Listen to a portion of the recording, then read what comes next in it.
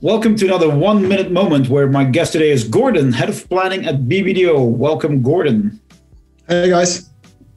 Gordon, last time we talked, you told me about how marketing is more like pop culture. Could you explain that a little bit further, please?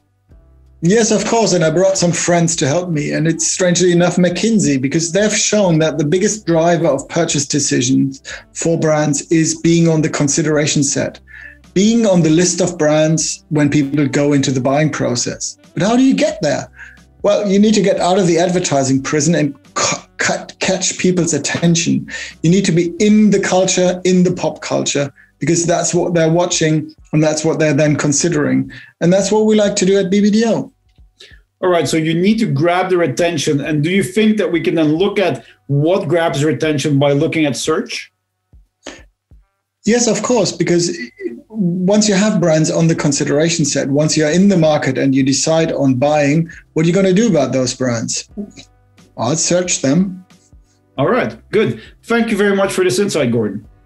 Thank you.